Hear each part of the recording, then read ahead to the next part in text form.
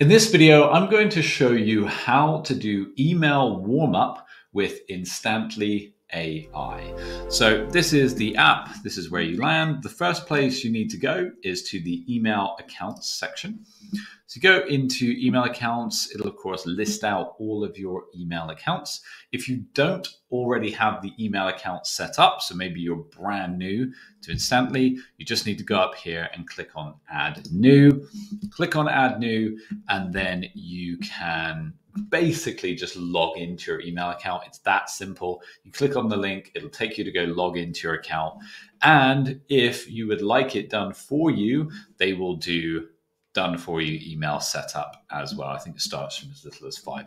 So if you just want someone to do it for you, they have that. But honestly, it's so straightforward. You just click on the link, log in as normal. So then to get on to the warm up part of it. So let's choose one of these emails here where I don't have it actively running. So I'll choose this email. So the first thing you need to do is enable the warm up for this. So it's as simple as just clicking that little toggle switch to turn it on. Then the next thing we need to do is go into settings. So I would make sure that you have these settings to spend a bit of time in here getting it all set up nicely. You want to make sure that you've got your sender name, everything looks good. I'd have a signature. I would also not have any links in your signature. A lot of email accounts don't like links when they're hearing from someone the first time, so keep it nice and basic. The next thing you can do is you can add tags. So tags are useful for if you have multiple email accounts that are all promoting one thing. You can set up tags, you can group them together. It's as simple as just creating a new tag. Now, when we are thinking about campaign limits and we're warming up an email account in Instantly AI, I would keep the daily sending limit really low. So I like to start with just 7 emails. And when I think about warm up, I think about keeping it human. If someone had just joined a company, they've just set up an email account, realistically, how many emails are they going to send on their first few days? The answer is not very many. So keep it low. And then, I also like to put the wait time quite high, maybe 17 minutes or so. I don't want, it to be every minute a new email is going out. You can track the domain. So use custom tracking domain.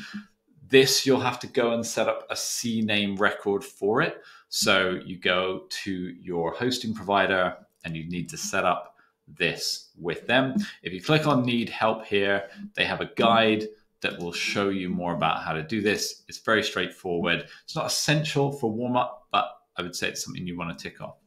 The next thing you want is to have a tag. So it'll have this default tag. Basically, what that means is every time Instantly AI is sending an email to itself effectively to warm up your email account, it puts that tag in the subject line and in the body of the email. It just means that the software knows it's an email from itself, so it can automatically read it, it can open it, and as well that that is an email. You can have custom tags. You might, create an Instantly tag, and then of course it knows to use that tag. So you can either use what's provided or create your own. Then you can have an increase per day. So suggested just to increase by 1 per day. And then you have a daily warm-up limit. So how many should you send out first? So like I said, I'll start this at around sort of 17. And then you also can go ahead and set the reply rate, right? So how often do people reply to this? Again, it sets it at around about 30. I like to kind of mess around with this and maybe do it at 31, 33. I just don't like to use those round numbers. Often I feel like, it's a little bit obvious. You then have these advanced warm-up settings. So you can have it to only send messages at weekdays. I would advise that you do that. Read emulation, right? So it doesn't just mark the email as read. It actually opens the email, scrolls through the email again to make it seem human so that it's being sent, being received by an actual human. And then you can include your custom tracking domain, to better improve the deliverability. That's what I spoke about setting up here. So that's not a must for when you first get going, but definitely get that done at some point. If you'd like me to do a separate video about that, then leave a comment down below. Also, check out all the marketing tools down below. These are tools I use day in and day out, so I'm sure you will get value from those.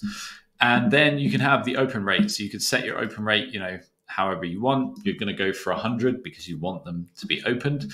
How many of your warm emails same from the spam folder? Again, you want to, save the vast majority. You want to save them all, and then you can mark them as important, right? They should be marked as important.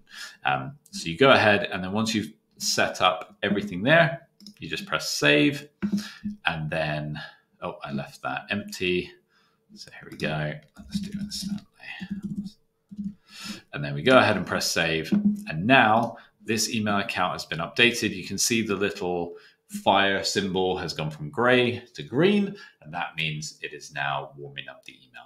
Hope you enjoyed this guide. There are links down below to tools that I enjoy using. Make sure to subscribe if you found it useful, hit the like button, and stay tuned for more videos like this.